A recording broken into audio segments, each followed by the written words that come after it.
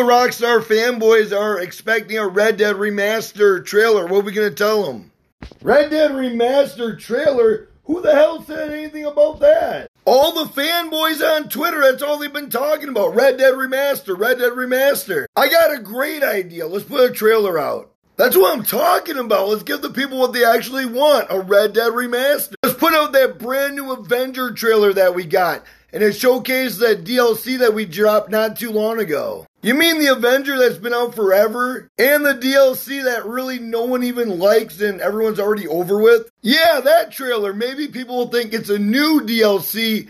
On top of the new DLC, maybe we did an upgrade to the Avenger. I hate this company. Why do I even work here?